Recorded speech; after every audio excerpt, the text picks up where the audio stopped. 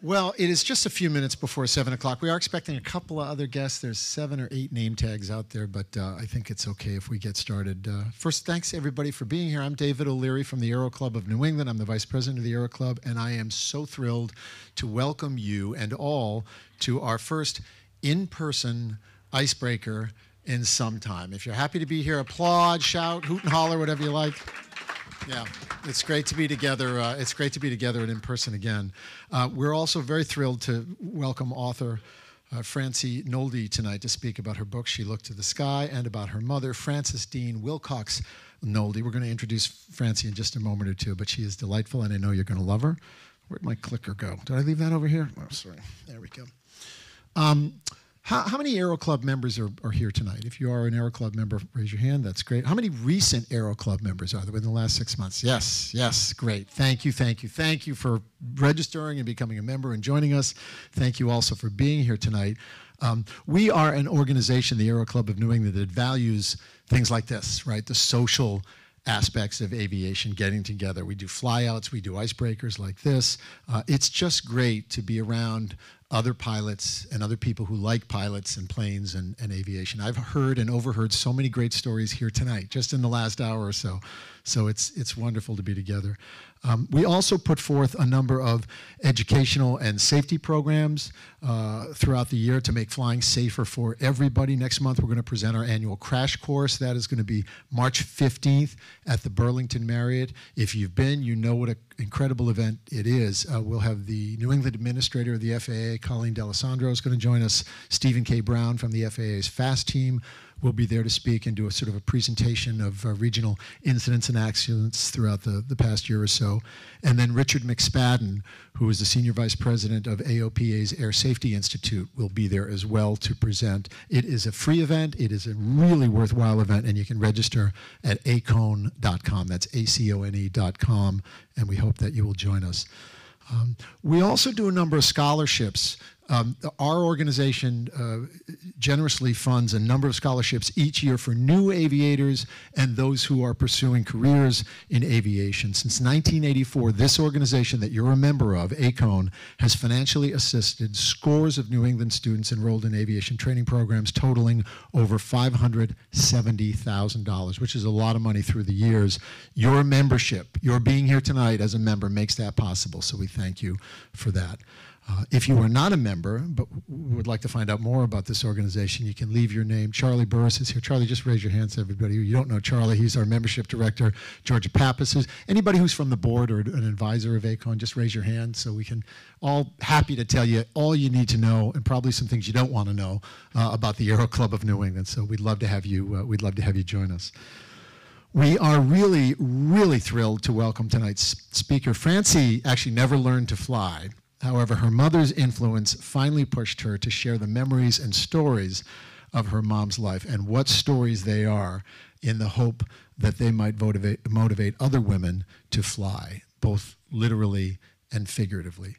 Francie has spent her life as a teacher, as a proponent of coeducation, as a businesswoman, and so much more. She's also extremely active in encouraging sustainability and combating climate change and many, many other worthy causes. She is the author of She Looked to the Sky, The Remarkable Life of a Pioneer Aviator. Please join me in welcoming Francie Nolde.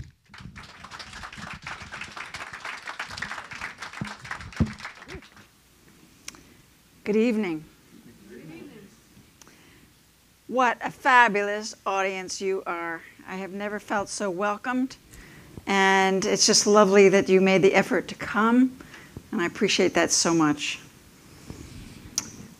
I'm very grateful to be here to talk with you about She Looked to the Sky. And I want to express my thanks to David for inviting me with such heartfelt enthusiasm. And I want to thank John Godfrey, whom I hope all of you know, for letting David know about the book and for writing a delightful and engaging review. Thank you, John. I also want to thank my husband, Hugh Fortmiller, who edited the book and learned his craft as John Godfrey's high school English teacher. What kind of a student was he? Yeah. I wrote this book with two audiences in mind. First, my family, of course, and family friends to record as much as I could about my mother's life so it wouldn't get lost, doing the best I could from the memory of a young girl. The second group is you, the people in this room who love the adventure and the seriousness of aviation and flying, just as my mother did, always building and expanding upon your knowledge, no matter how experienced you are, loving the view of the world and familiar territory from above, thrilling someone by taking them up in a small plane for the first time. And I heard David talk about that with you. So it's true. Taking trips wherever you want to go. Airplane models. That's what my brother loved. The look of your airplane. The challenge of taking off or landing with a crosswind. All creating a mystique about flying that's contagious. How can you not love all that? Mother did. She Looked to the Sky is an unusual combination of biography and memoir. At my first meeting with our book designer, she asked me what I was writing about.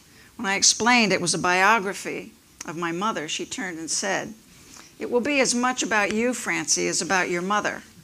I balked at that thought, but she was right, as you will see. The readings will illustrate some of the major themes of the book. Mother was a pioneer aviator who became a strong voice for women during World War II and a leader in civil aviation during the Cold War. When interacting with her children, her attention focused directly and indirectly on the importance of education and independence. Some of the stories illustrate the conflict between her public and private life and her willingness to go along with newspaper reporters who portrayed her as a gorgeous homemaker, mother of 7, who happened to take up flying. Mother was smart, beautiful, and manipulative. Most people were putty in her hands, of which she took full advantage. Complex, cosmopolitan, complicated, she led a fascinating life that I've tried to capture along with her impact on me and others around her. At 16, she entered Oberlin College to pursue a career as an opera star, only to leave in the first semester when her mother became terminally ill. After her mother died that summer, her father forbade her to return to Oberlin, insisting she stay close to home by going to Syracuse University, something she never forgave him for, ever.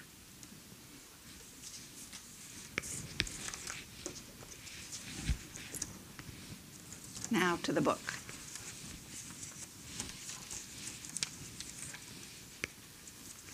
I will begin from a section called Broadway Dreams. As she was graduating from Syracuse in 1923, Franny was thinking of marrying her college sweetheart, Karki Brown. In April, they applied for a marriage certificate, but they didn't use it. As a fine pianist and teacher, she became a supervisor of music in the public schools of Orange, New Jersey. But that job was short-lived, as operatic and theatrical dreams called her to Broadway. Franny joined the ensemble of Lady Be Good, George and Ira Gershwin's first Broadway hit, starring Fred Astaire and his sister, Adele. It's not clear how long a run Franny had during the show's 330 performances between 1924 and 1925, but we do know that she next joined the cast of The Best of Us, which opened in Cincinnati, moved to Detroit, and after a 2-week run, closed. 25 years later, Franny told the Philadelphia Inquirer magazine, "On the last night in Detroit, the scenery fell down and hit the stage manager. That was the crowning blow. The show folded, and so did my career." She married Karki in the mid-20s. They had a daughter, Sally, but Franny soon divorced Karki because of his alcoholism. She then starred in the title role of NBC's radio soap opera Gloria Gay's Affairs. My father, Hans, whose wife had left him with 4 children, heard her melodious voice and insisted a mutual friend introduce him to Frannie. They met, and it wasn't long before she was headed to Reading, PA, in the early 30s, to live in a mansion that was soon filled with 7 children, living at Punch's Run, an estate whose 725 acres the state of Pennsylvania bought in the late 1960s, and is now known as the Nolde Forest Environmental and Education Center.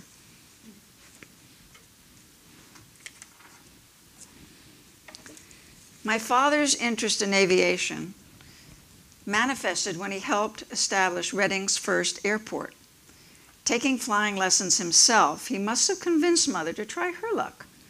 She immediately fell in love with flying. I will read how that affected her and me. This section is called Mother Flies.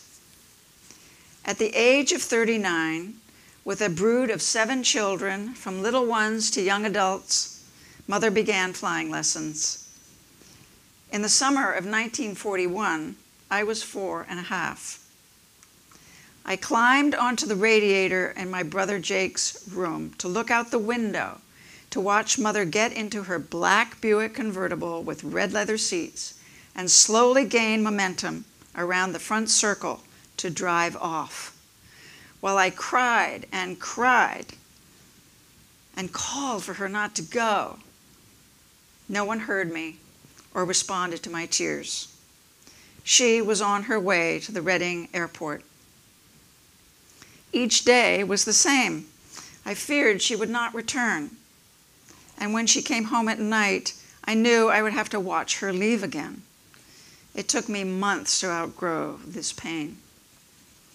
When World War II prompted gas rationing, Mother soon stopped driving her Buick and bought a flashy motor scooter with a sidecar.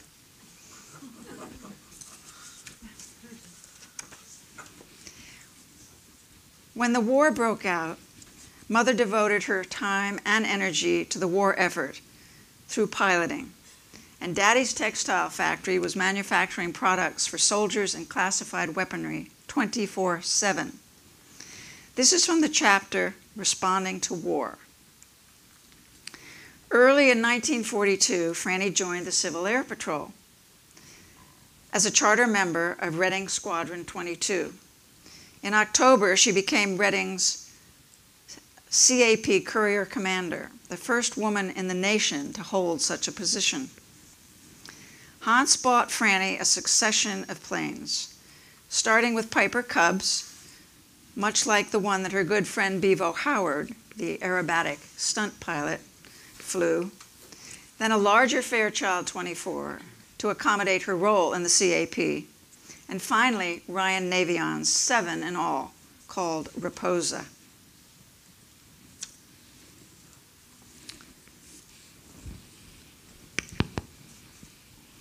I have notes that tell me when it's a good idea to have a sip of water.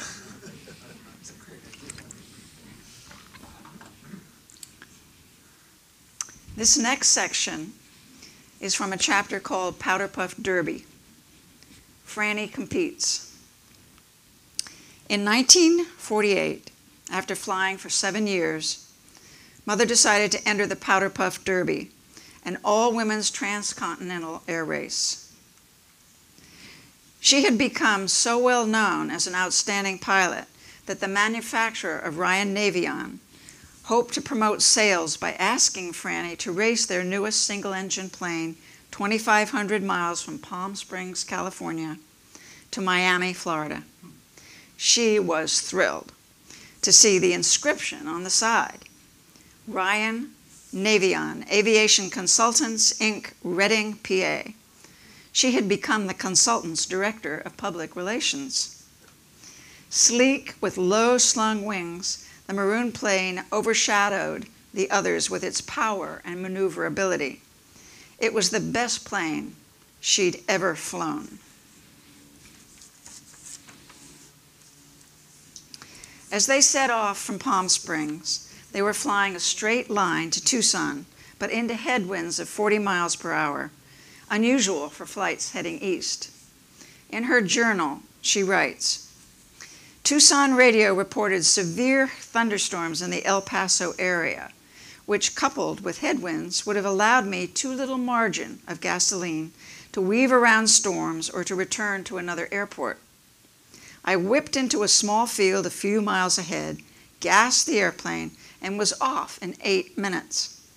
The headwinds continued, and so did the reports of thunderstorms.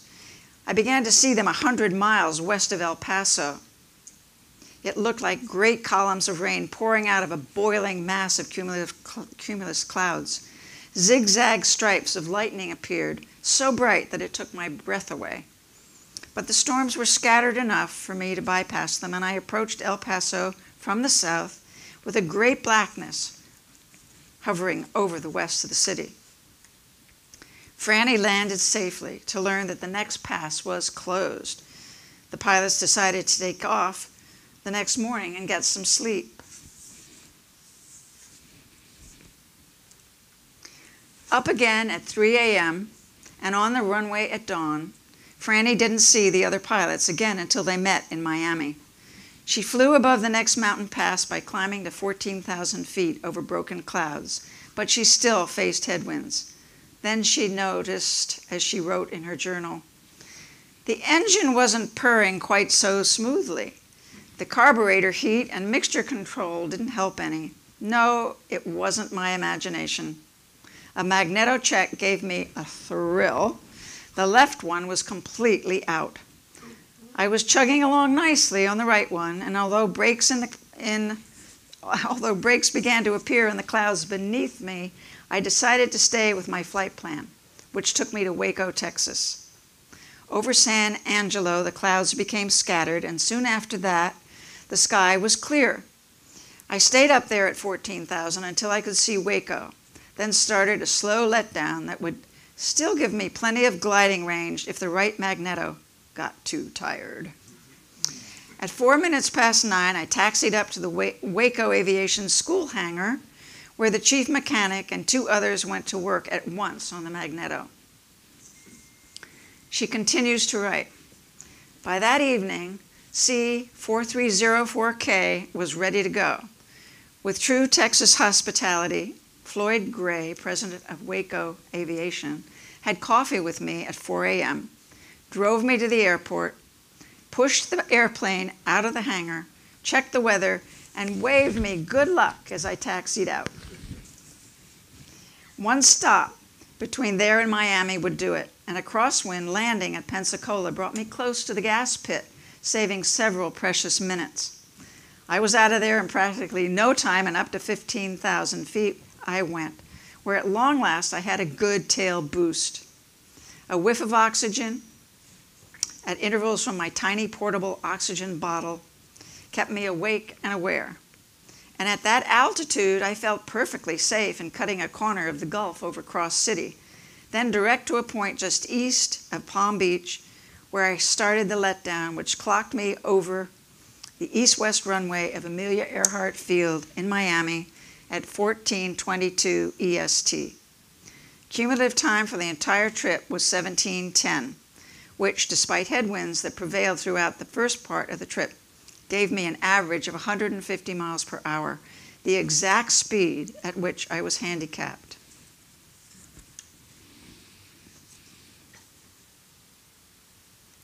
With the race over, Earhart's mother emerged to welcome Frannie to Amelia Earhart Field. Frannie, on bended knee on the wing of her plane, reached out to shake hands with Mrs. Earhart. By then, Frannie knew she had won the race.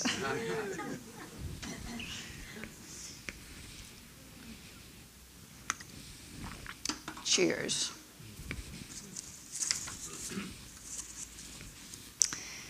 This next section returns to mother flies.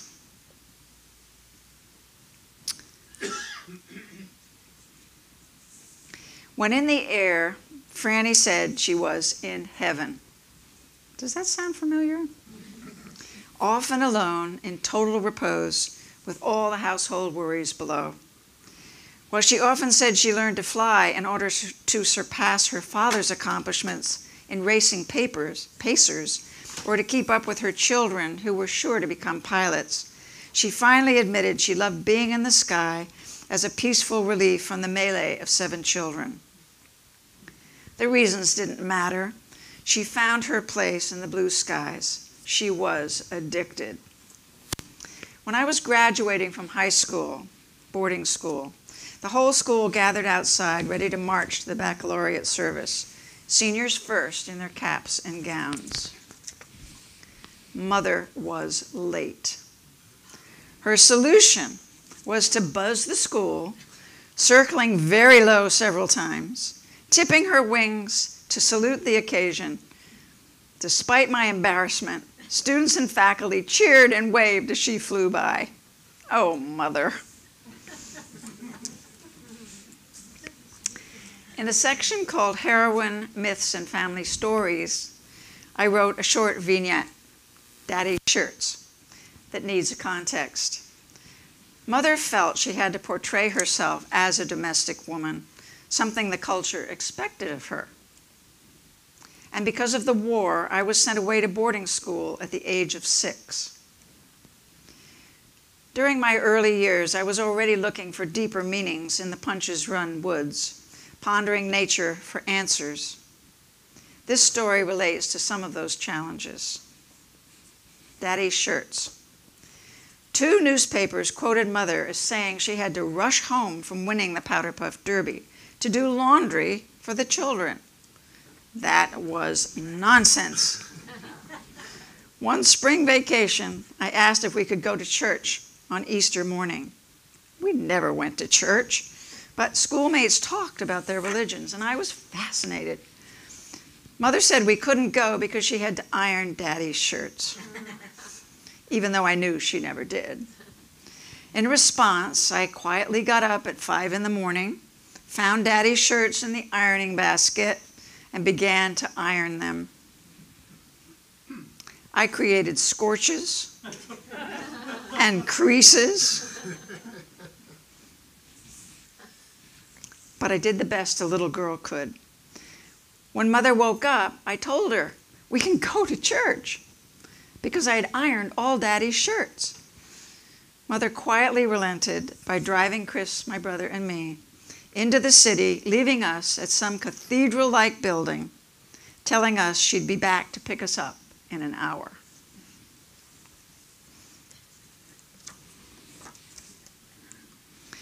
After my parents were divorced in 1952, we left Punches Run, and Mother found the perfect job in Washington as Director of General Aviation for the Department of Commerce. The next section is called Preparing for World War III and describes her role. She was responsible for planning the mobilization of commercial and private planes in case of a national emergency, a euphemism for war. She counted on these planes to reinforce and support military war efforts. Overall, she was responsible for the Civil Air Reserve Fleet and the National Emergency Air Fleet Plan. One tattered newspaper clipping begins with a headline, "Over entire U.S., woman heads air mobilization." So let me sum up Franny's career as a pioneer pilot. She started out as a World War II Civil Air Patrol commander, was a winner of an early transcontinental all-women's air race, and eventually became a full colonel in the CAP, the highest rank allowed a woman. She was in charge of the women's program. She ran the Reading Air Show, which became the best in the nation. Her hometown named their airport after her in 1950. When she moved to D.C., she became responsible for planning how America's civilian airplanes would defend the country should the Cold War become hot. Always a proponent for women aviators, she believed in women's capabilities and her own capabilities to be leaders. So thank you for letting me share these portions of the book with you, and I hope you have comments and questions.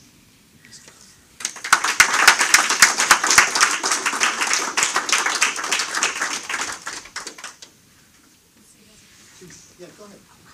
Did she do any more races other than the 1948 race?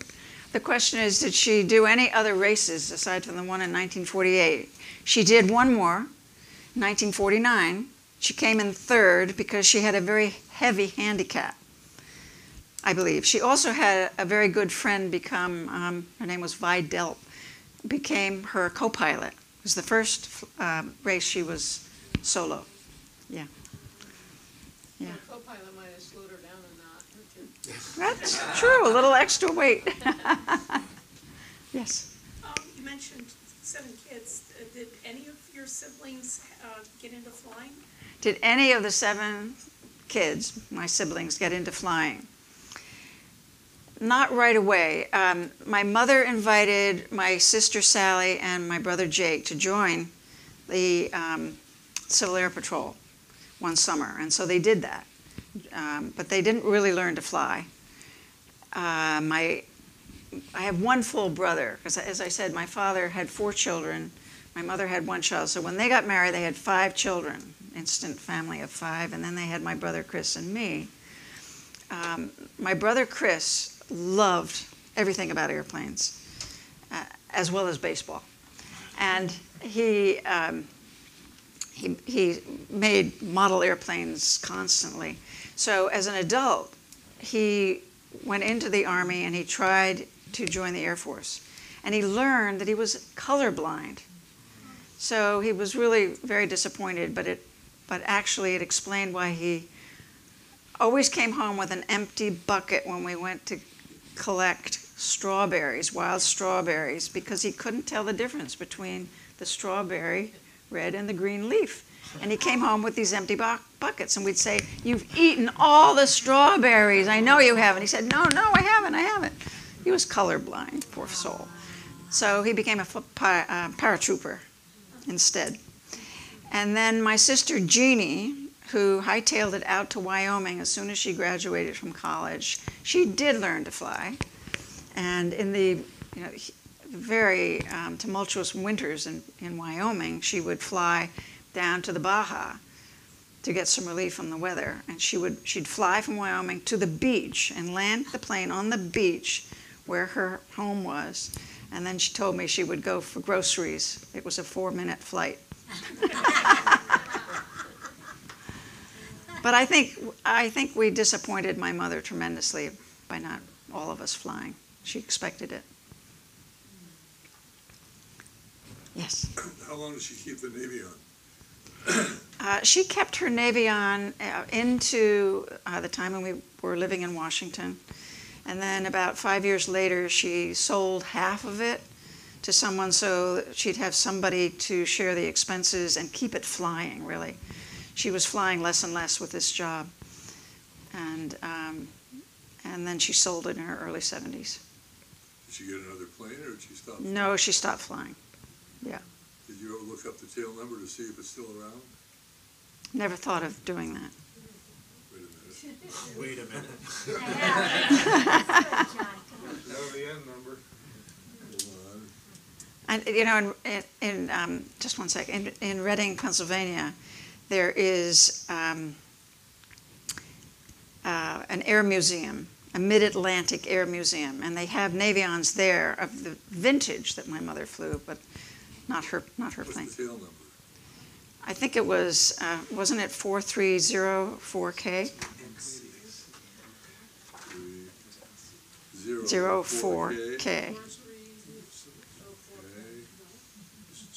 Aircraft inquiry, FAA registry, fee paid, renewed, status. 4304. Right. 172 CZ. No. Kilo. Hit the question mark there. You were at the right place. Oh, here it is. No, you were right there, right? That was where I was. Hit the question mark. Well, I had it up on the. Now here's where you type in the end number. I don't remember. Let's take another question. Yeah, right, while you do that. That's okay. Yeah, Jen, you had a question. From a writer's standpoint, when Yes. you do a memoir, did you consult any of your family in whether they either agreed or were offended, or clearly this is from your point of view, but did any part of it create difficulties from the family standpoint? Clifford. The question is, as a memoir, did I consult with any family members about how they might have felt about the stories I was telling, and how did that all work out? It was a pretty interesting process. Interesting. My brother is the only sibling left, so there are only 2 of us out of the 7 children. And most of our cousins because we were the caboose, we were the tail end of the family. So our cousins were much older, our brothers and sisters were older. There were really not too many people, but I decided not to invite my brother to comment on anything. Because I knew that we would then get into his stories and what he wanted, and Chris, you have to write your own book, because it'll be so different. And the other tricky part was that there were some incidents that were painful for him. And when I think my husband Hugh actually was encouraging me, I think, Francie, it's about time that you talk to your brother. So in March I called him and said, I really want to talk with you. He said, I can't, it's tax time. We'll talk in a couple months. So talk to you in May. And May came and went. So finally in June I called him and said, we really do need to talk. I have to tell you about this book. And he gave me such a magnanimous response, was what I didn't dream I would hear him say, but thank you so much for doing this. And if you had asked me, we would have gotten bogged down and this story and that story, and I want you to put this in or take that out. And he said, you did the absolute right thing by just going ahead on your own. And he was so supportive and so generous.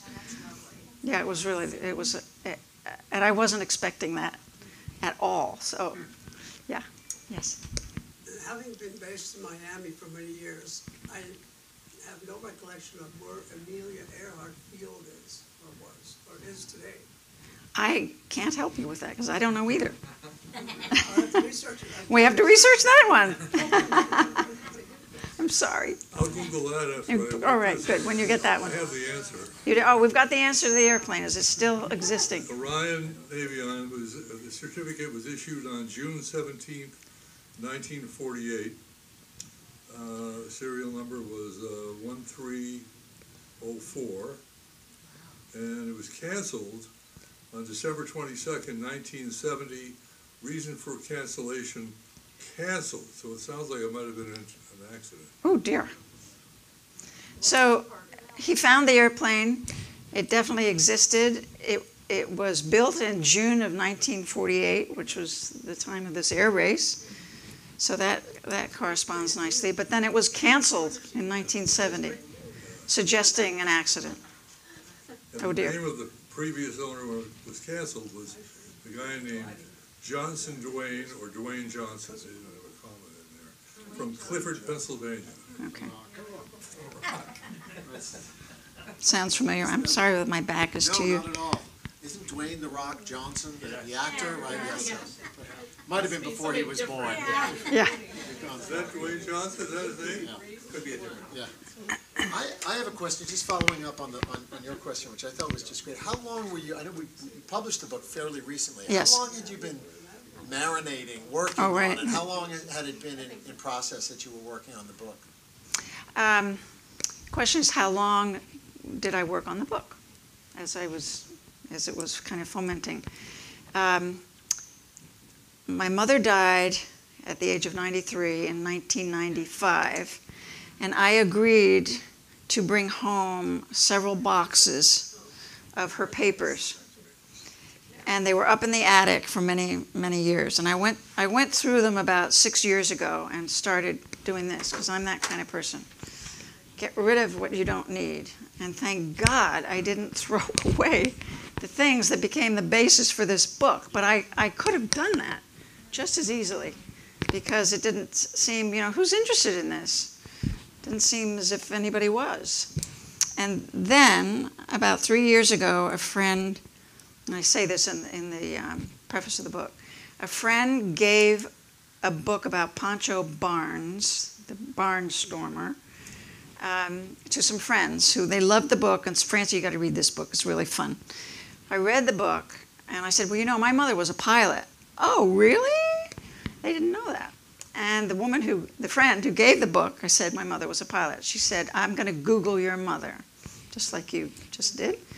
And she found a lot about my mother on the internet. And she wrote back and said, somebody ought to write a book about your mother.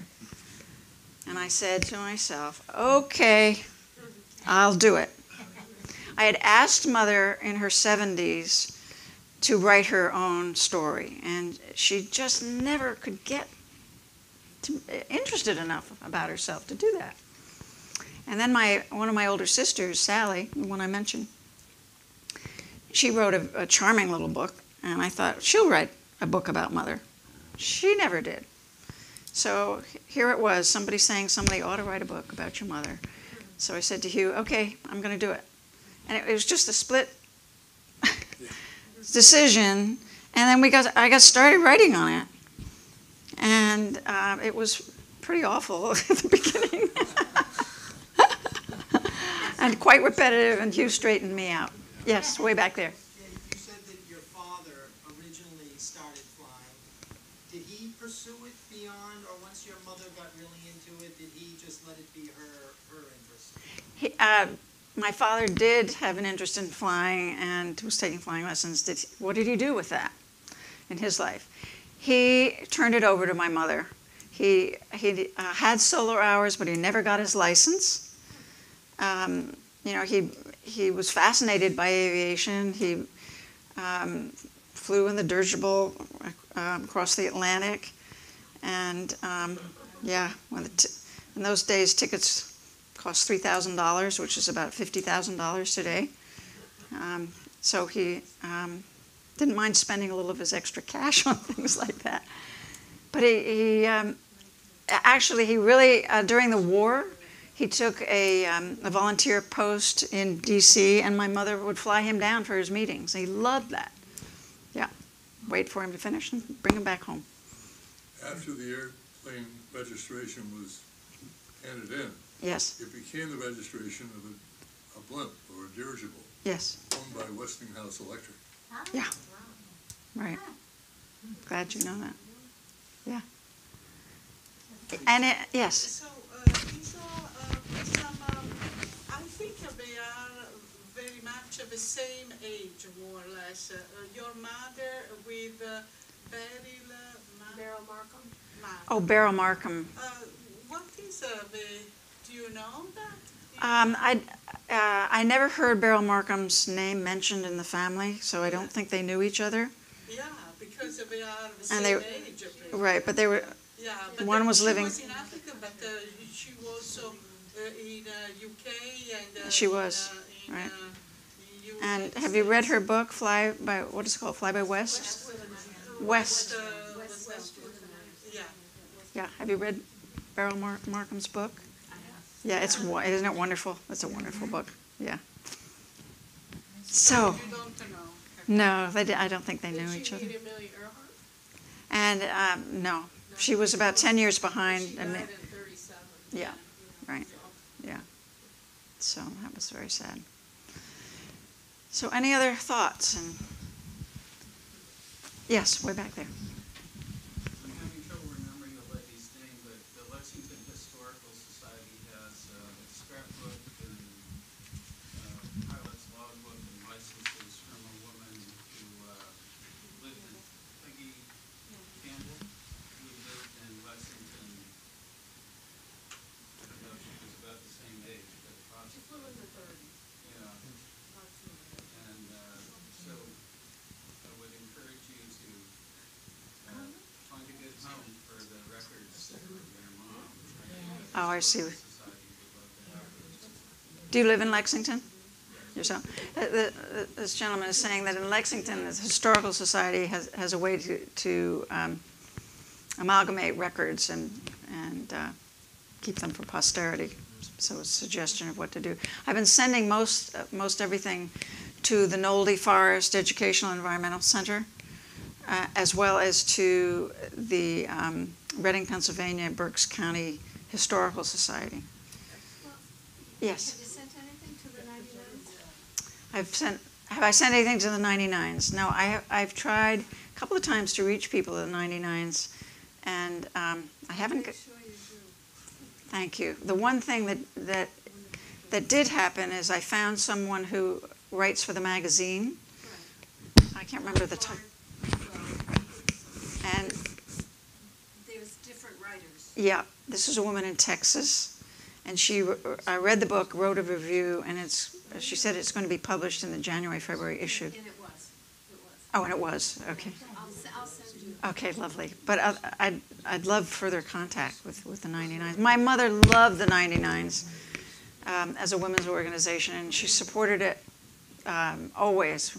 Always would talk about the 99s and being a 99er. Yeah, it was great fun. Yeah, great. Yes, John. How tough was your editor? How tough was my editor? My editor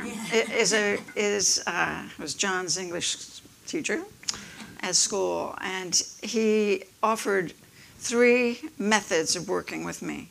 One is really easy, very, very light, just commas and maybe typos, that kind of thing. The second would be looking for a few grammatical things, but still not too tough.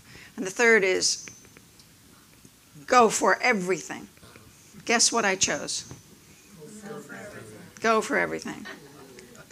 And I'm so glad I did, because Hugh's, his insight, his kindness, his wisdom, his humor is throughout all the pages. I mean, I'm taking credit for it, but it really belongs to Hugh. Yeah, it's true. Yeah. So. And I will add that we did not need couples counseling. Right.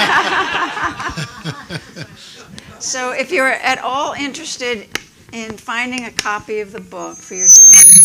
Oh, I got too close to that. I'm so sorry. So sorry. Take one of these cards. I really am promoting an independent bookstore, which is in Acton, Massachusetts. It's West Acton, and it's called the Silver Unicorn Bookstore. And you can go online, just do silverunicornbooks.com. Up comes the website. Click on the website and put the title of the book in, and they will ship it to you. You can do the same on Amazon, but Amazon's a headache. From the standpoint of a seller, it's wonderful for a buyer, but I really like to support the independent bookstores. So, and you had asked a question earlier about the fact that my mother's name was Frances Dean Wilcox Nolde, and I'm Frances Dean Nolde, and kind of how does that happen? So I was named after my mother without the Wilcox, and after I was married and divorced and had a couple kids, and then I decided to reclaim my family history and my family connection, and the way that I had to go through quite a long process of doing that to feel good about it, and I took my family name back. And I've kept it ever since, even though I'm married to wonderful Hugh Fort Miller. Yeah, so thank you for that question. Yeah. Any last comments before we close? No. Thank you for coming. And beautiful. Really, really nice job. Just a big thank you, Francie. Thanks you so much for writing the book and for joining us tonight to talk to about it, and to your editor and contributor and better half as well. A reminder that, first of all, thanks so much for being here. It is just such a treat to be in person and not doing a thing where you sit in your pajamas in front of your TV screen or a computer screen doing a Zoom, another Zoom. So thank you so much for being here tonight in person. A reminder that next month we are going to do another one of those Zooms. It's a virtual icebreaker with Victoria Yeager, the widow of Chuck Yeager, who is going to talk about Chuck Yeager and the book that they wrote together called Yeagerism. She's in California, which is and won't be traveling here, which is the reason we're going to do that virtually. So that'll be next month, I think the 15th or so of, 15th of February. And then in March, a reminder about our crash course, which will be taking place just up the street at the Burlington Marriott.